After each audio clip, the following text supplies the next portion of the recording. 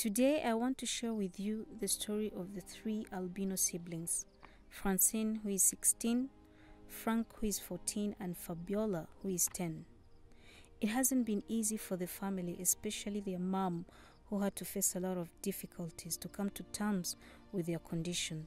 There has been so many challenges, as their mother tells us. My name is Izabayo Riziki. I'm 36 years old. I have 9 kids. Among my kids, 3 of them are albinos. I faced a lot of challenges. I was beaten up, starved, left alone, discriminated by my husband's family, my neighbors, my relatives, and my church where I prayed. The trauma was too much. My children were not allowed to play with other kids.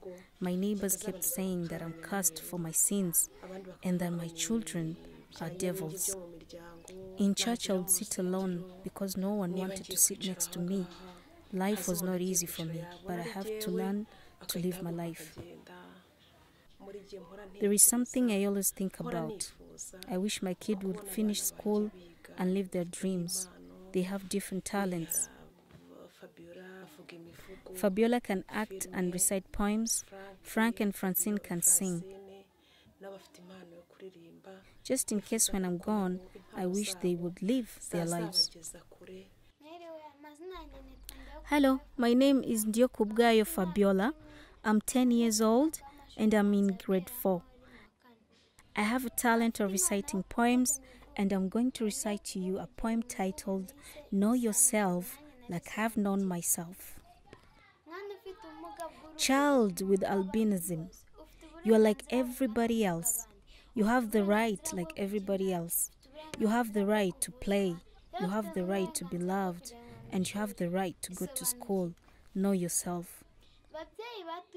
Our dear parents, don't be stuck with sorrow and pain caused by people who don't understand the human rights when they should know the human rights. Know yourself. Know yourself. You all need to know. I don't apologize for who I am. Stop torturing me. Don't call me names. Don't discriminate me. I was born like everybody else. I found myself like this, the way God created me, with so much beauty, because I was created in His own image. Because I'm beautiful. I'm like everybody else. Give us a chance. Even though we live with this condition, our brain works properly. We can think properly. We can discover things. We are strong enough to work and have different talents and skills. Help us to be understood by everyone else.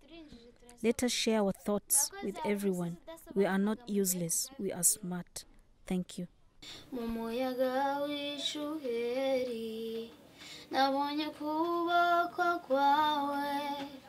Abavandimwe n'inshuti bandetse nabonye ukuboko kwawe mu muyaga w'ishuheri nabonye ukuboko kwawe abavandimwe n'inshuti bandetse nabonye ukuboko kwawe mu muyaga w'ishuheri nabonye ukuboko kwawe abavandimwe n'inshuti bandetse nabonye ukuboko kwawe ntacyo nzaba